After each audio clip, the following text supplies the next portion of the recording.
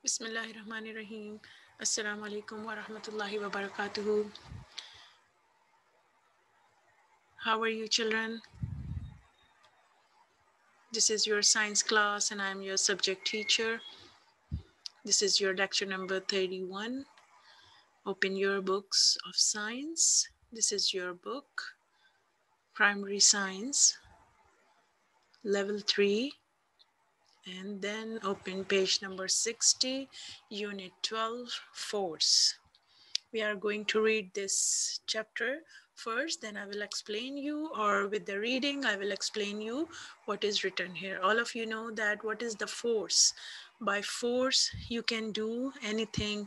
When you hold something, you are exerting force. When you push something or pull something, or when you play football or any other game, you exert a force on the bat or on the ball to play. So force in all our life, you are facing the force with you. Let's start reading. All of your life, forces have been acting on you. Even though you probably do not notice, every time you move something, use your pencil or walk, you are using force. Look, when you walk, it means you are using the force. Where when you move your feet, one step and then another step, you are exerting force on your feet. That's why you move on the ground. Use your pencil when you are writing. You exert a force on pencil or a pen to write on the notebook. Or you walk, you are using force. Now let's see what is force. Forces are pushes and pulls. As I told you, when you push something, suppose when you are writing, you are pushing your pencil on the notebook. So that's why you can write. Or when you pull something, when you hold something, your book, your notebooks, your pencil, you take it in your hands, then it means you are pulling something. Okay, let's see. For example, when you do homework, you exert a force on your pen or pencil because you push and pull it across the paper. There are many kinds of forces. The wind, running water, and gravity are all natural forces. The wind also has a power, very great power, very great force wind can exert. By wind, you can say by a wind's force, the leaves of the trees can move. Sometimes it moves very quickly, and sometimes winds are so strong that they exert a lot of force. Even the signboards or sometimes the windows of the buildings, they fell down. Running water, same like the wind, running water also exert a lot of force when it moves from one place to another. Sometimes if the water's speed is so high, then it can move one thing from one place to another. And gravity. What is gravity? I will tell you on the next step. Just think that gravity is the force, natural force, also a natural force, or the force of earth, an invisible force. I will tell you. Forces can also be produced by people, animal, and machines. As you can know that, like this man, he is using the force to move this thing, maybe the rock. Animals also exert forces and machines as well. Okay, now what can a force do? Force can do anything. Forces can cause objects to change shape.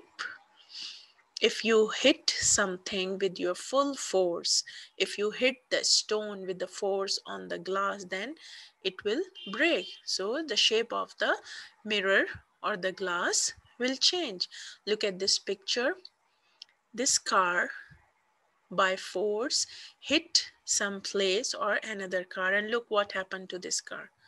So force can change the shape. Look, the shape of the car has been changed because of the force, because the force by force car hit something. So that's why its shape is changed now. Okay. Okay, I'm telling you about the gravity. Look, what is gravity? An invisible force of earth. You are standing on the ground. How you can stand here? Because there is an invisible force which holds you on the ground to stand. When you throw something like this ball, when you throw the ball, why it fell down? Because an invisible force which is called, we call it gravity.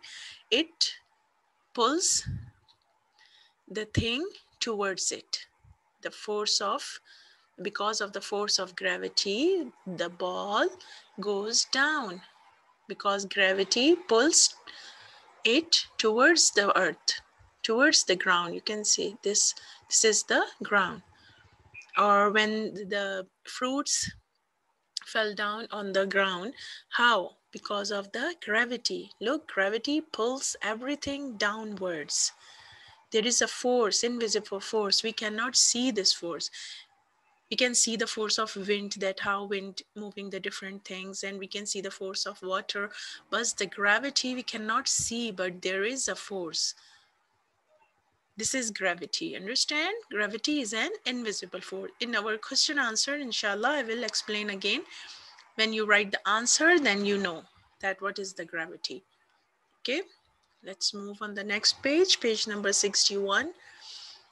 Okay, on first page, you have seen that forces can change the shape of anything. Now the next is forces change the way things move. Way things move mean when this boy exerting a little force on the pedals of the bicycle, then it moves slowly. When it exerts a lot of force on the pedals, then the bicycle moves quickly, very fast. So it means by force, it can change the way things move, slow and then faster. Forces can cause objects to speed up. Forces can cause objects to move in a new direction. How? Look. Read this, then I will explain. Forces can cause objects to slow down. How slow down? When your father or when you are driving the car, you are exerting force on the accelerator or on the brakes. When you push the brake, then your cars become slowing down. And when you push the accelerator, it moves quickly. And when you try to take a turn in a car, then you exert a force on the steering by which you are driving the car. If you want to take a turn on left side, then you move your steering towards right and then towards left. So you can change the direction of the car by exerting force. So when a driver pushes on the brakes of a moving car, it slows down. How? Because of the friction. And now what is friction? The force present when two surfaces or two things rub together. Look, the tires and the road. When they exert a force on the brake, then the two things rub together and become slows down. What is friction? The force present when two surface things rub together, slows down moving objects. Forces can cause objects to start moving or come to a stop. Okay? Slows down, or forces can cause objects to start moving or come to a stop. As I told you, when you exert a force on the accelerator, then cars start moving, and then when you push the brakes, then it stops. Understand, children, about the forces? Forces can do many things, or you can say anything. With the force, with the power. Force is, you can say, the power. With the force, you can write. With force, you move. with the force you eat. Even you exert a force on your spoon, then take it towards your mouth, then you are exerting force on the spoon. Understand, children? So everywhere in our life, in our daily life, everything what you are doing, you are exerting force on something. Even when you are watching the laptop, you are listening the lecture, and when you try to write something, then you have to hold something, or when you push the button of next button, then you exert a force on the button. That's why the picture is changed. So everywhere around you, you can see the examples of exerting force. Sometimes something you're pushing, some pullings, when you're playing, when you're fighting with your siblings, when you're running, when you're opening the door, when you're closing the door. Every time you're using force, force of your body. And this force comes from the energy, and energy comes from the food. So understand, children? That's why you should eat good and healthy food, and then you have a lot of energy, and then you have a lot of force, and you can win the games. You can win different in fighting with your siblings. You will win if you have a force, but try to live happily with your family. Don't fight, not even with your friends and not even with your siblings, with your brothers and sisters. Always be friendly with your brothers and sisters. Okay, children, this unit is about the force. And look, I'm telling you about, here we read about the friction, okay, between the two surfaces. I explain you here, look, how friction works. As I told you, wheel rolls forward, push on the wheel. When you push the brakes, then friction resists sliding. These wheels become slowed down and then rub with the road, and then cars slows down like this. Look, this is very heavy box, and there is on the floor. This man is trying to move it, but friction forces stops it. It makes it difficult for him to move because of the force of friction. If you put it on some wheel, then you can move it easily, because with the wheel, the friction is less. This is friction force between the two surfaces when they rub together. There is a friction force which can slows down the things. Okay, good. Now we have, okay, this two lines are here, two lines are here. A force can cause moving objects to speed up, slow down, change direction, or stop. It can also make an object move or change shape. Understand? A force can cause moving object to speed up, slow down, change direction, or stop. It can also make an object move or change shape. Look what is written here in this yellow part. An invisible force called gravity. Look, it's about the gravity. Pulls everything down towards the earth. This is why when you let something go, it falls down. So what is gravity? You can say the gravity is the force of earth. Okay, children. Now then we have our exercise. Answer the following questions. What is a force? List 3 different types of forces. Okay. You have to write these question answers in your notebooks. What is a force? Force is an energy which changes or tends to change, means try to change. The state of rest means the position of rest or uniform motion of a body. Understand? It's an energy which changes or tries to change.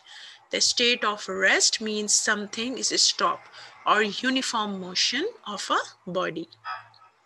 List 3 different types of forces.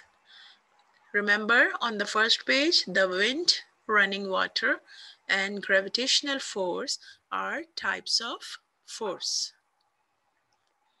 What can a force do? A force can change the shape, speed, and direction of a moving body. Okay, objects do not fly up, move backward or forward, but fall down when you let go of them. Why? An invisible force. Again, because of gravity, an invisible force called gravity pulls everything down towards the earth. This is why when we let something go, it falls down. Understand, children, these question answers? I hope you understood. You have to write these in your notebooks. Now we have this question number 2. The effect of forces are all around us. The following paragraph shows some of the effect of forces in our daily life. Underline the words that show these effects, okay? Sarah and Usman were waiting for ripe mangoes to drop. When Sarah saw a big ripe mango fall, okay, let's see where we have an example of force, drop, because mango to drop means here the force work. When Sarah saw a big ripe mango fall, she ran exerting force towards it. Usman appeared from behind and pushed Sarah away. Here the push is an example of force. He picked up the mango, picked up, again an example of exerting force, just as he lifted to his mouth, Sarah pulled the mango right out of his hand and ran away. These are examples of force, exerting the force. Okay, underline this in your books. Now fill in the blank using the correct words, phrases from the brackets. Dash is a natural force, wind or electricity. What do you think? Electricity is made by the man. So electricity is not the natural force. Natural force means the things which are made by Allah subhanahu wa ta'ala. We find them naturally, not artificially. Electricity is an artificial thing. So wind is a natural force. This word wind you write here in this blank. A horse cart is moving due to force pulled by the horse cart. Do you know what is horse cart? So who is pulling the force in the car? Where is the force? In cart or horse? Yes, horse exerting the force on the cart and then move. So we write here horse. The force of gravity keep everything firmly dash on the ground or in the air. What do you think? Force of gravity. I told you this is the force of the earth which keeps everything on the ground. So keeps everything firmly on the ground. Write this and this blank. Okay, children? Very interesting and easy unit force. I hope you all enjoyed and understood. Now it's your homework that you have to write the question answers in your notebooks and these things in your book. Fill in the blanks and this paragraph underline. Okay? Okay, that's all for today. Inshallah, we'll see you in the next lecture. Thank you so much.